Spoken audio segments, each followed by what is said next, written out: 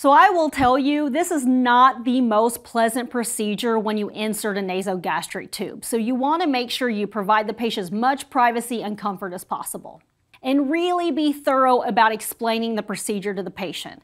As a nurse, be honest. Let them know, hey, this is going to be uncomfortable and this is what's going to happen. All right, so let's take a look at equipment that we've got here. I've got a little tape for marker here. I've got our lubricant. I've got our piston syringe. I've also got a nasogastric securement strip, our nasogastric tube, and I'm using the Salem Slump today. Also, my pen light for zip visualization. It's handy to have maybe like a tongue depressor so you can push down their tongue and take a look inside their mouth. So once I insert and I start feeding it in, this is a good time to have the patient chin to chest. So I'm going to move his